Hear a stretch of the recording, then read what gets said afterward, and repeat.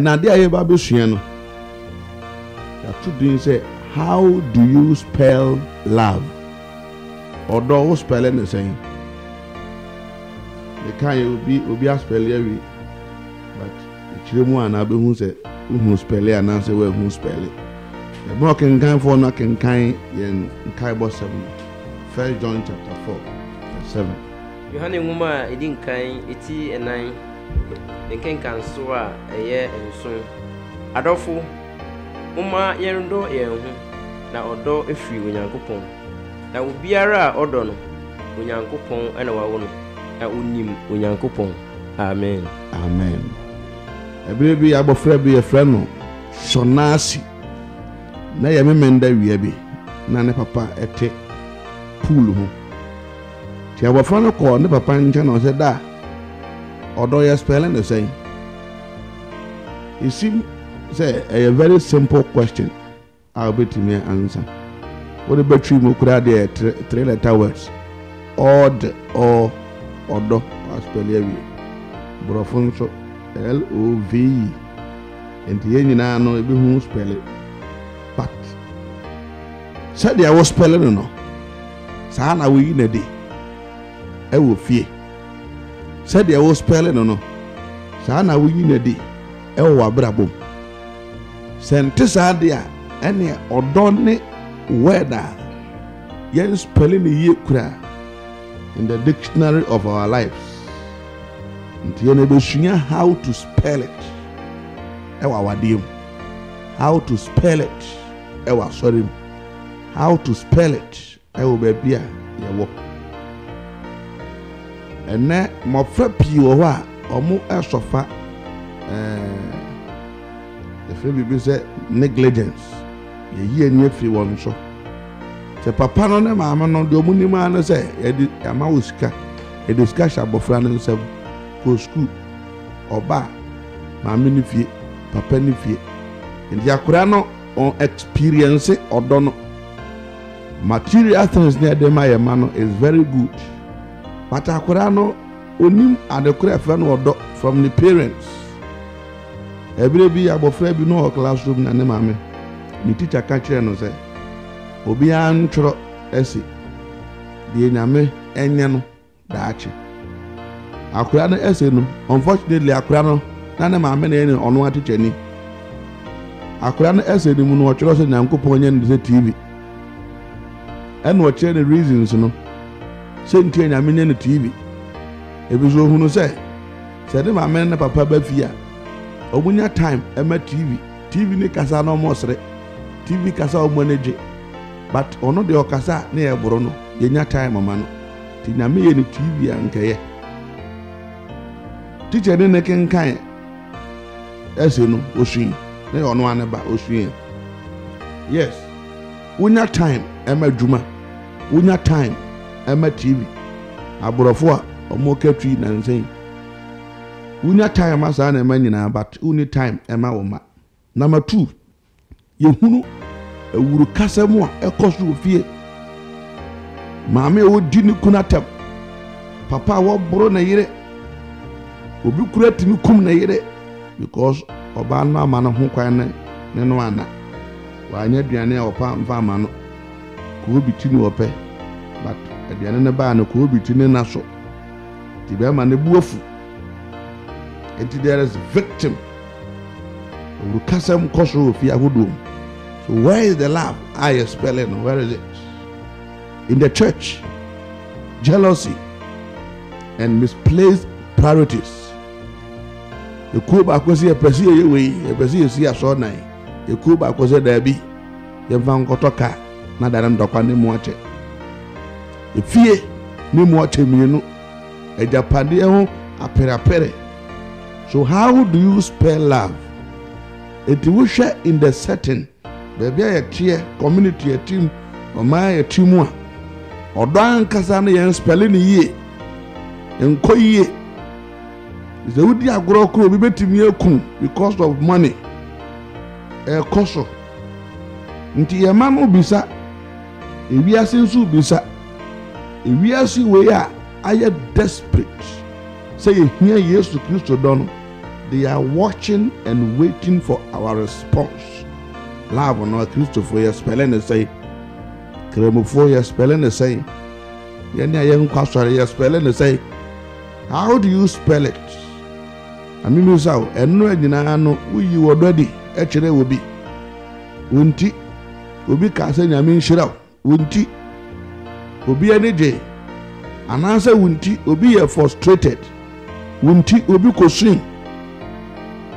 Bema Wunti, you are always making your wife miserable. Or Babi Nzosa, or Manikunu, ye miserable. Nikurun to be mefi. If we are saying, there are hundreds of books actually about love. Actually, books baby, but where is it? You must spell it. Friends and family have advised on the subject of love. And I call our Yasia, Yajawa, dear, Yentufu, any penny better. No, we Canada, Nipa will to for no couldn't fee. Nako here, dear Cosso. Conan Nebusium, Conadumum Coyade, a Cosso. Nipa Bonini be an answer. So, but how do we spell it? And then I remember telling how to spell it. Or children we are, or per se, or spell it, I will fear what you want. Or per se, or spell it, or market or per se, or spell it, or church in him. Casa Baku will be at Tiasia is love. Nifredi Tiasia, Bubuya Tiasia, the National City Tiasia, the Onyare Tiasia, love. As I casa wins in the young Kanye, and it's in the young Cherasia, and Tiane, Namisi Yuno. Do you spell it or blah? Number one, love is spelled with trust. Number two, love is spelled with involvement. Number three, love is spelled with commitment. Trust. There can be no genuine love in our lives without trust. Or don't ma pabian who bet me a cost of bra, I will shame and come.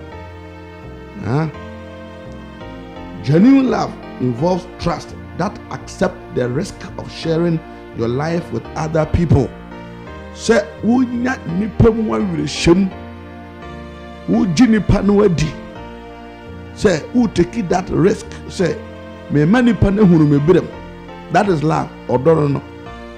And the Mac Mehuna would have mentioned my waro. You know about Nabobra.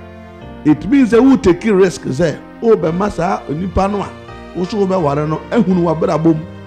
So when you're ready for Sano Mano there, and there is no love.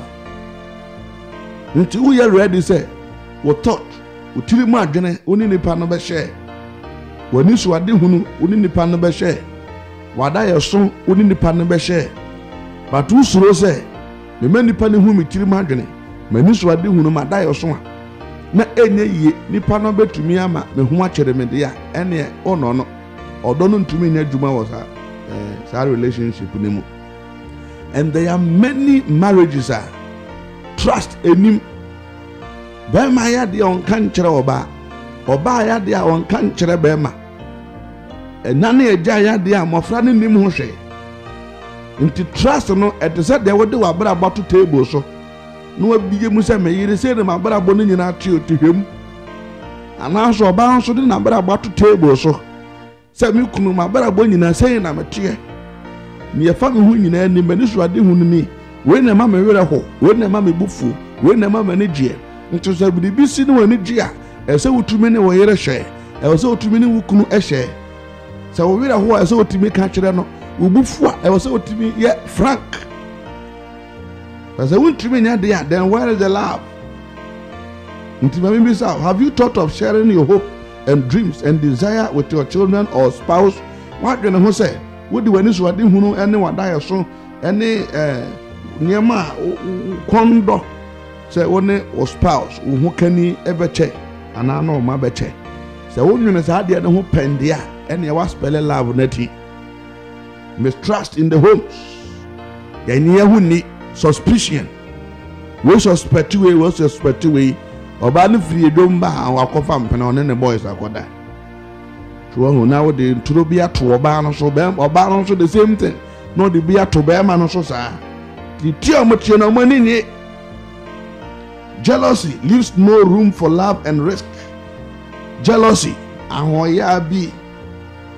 Paul say odo jiade nyina di on chere say odo ye blind o but o chere say odo possess complete trust ayure shemapa odo ne sika to fear onim say obi amfa won so onim say won so wonfa wan kasa on so yo hunipa ye betumi age wadi na o life nya o de nema bi siesie dodo tu kunu nyi woni say jidie no firi mu a na so odo no a na maspel yati no mutin so de ya ene na enema eba na wieye nyame doye no wagiye di nyame wa wire hyemu wuye mu se wode na dwuma hye yensa ye betumi aye but wo be ma no mini be ma bi wasi me yire de ono ba so bi eri no so ndi efie dwuma nyina no mfa nche no yire nsa da top money omba ma no ono abekodwum no kudibia no aba be ma no ono sa be no aduane no osa obeye bibia ubisa no wase me yire de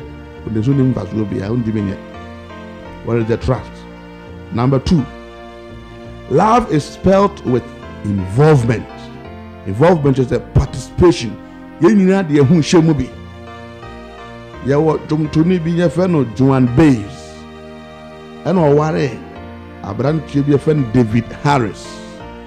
Na sabre no David Harris wan join army into ye che no. Eni ebu no attend no ko to jail.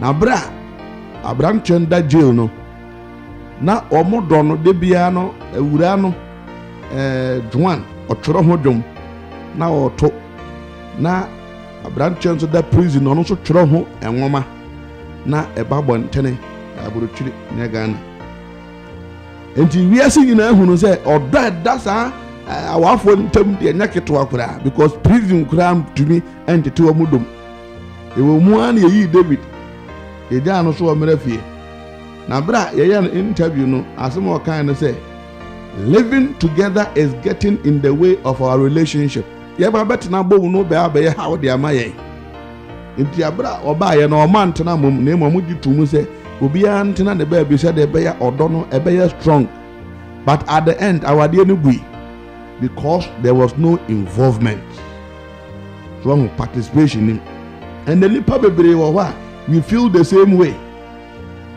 They are legally married.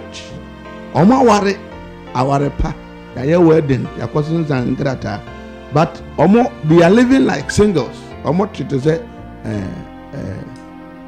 ankonam fo bi asujafo we wait her in the weekends now we are kosra we. There is no involvement, there are no commitment, there is no sharing. Yan share bibia mum yan tadwene yan timum yet it is singles enti odono edi kan no it is unnourished on say yan feed odono a eduru ba bia ase wa kire ne kom na akora no enya koshioko den a obewu ti odono beduru ba bi no obewu eno na wahini bi e friend King Frederick II oye experiment bi ofa nkwada yinu nkwada na oche omumu ekuomi no baako odo mo hye awofo nsa so mo nhwe won ena akura baako nso yede ne koto baabi ye ma na bibia but nipa men ono obi ani nkomo ono obi nkasa for about some time ohwe said the akura ne begin at the end akura no a wani involve with other people no we akura ne we can odote if there is no involvement the love will die. We must get involved.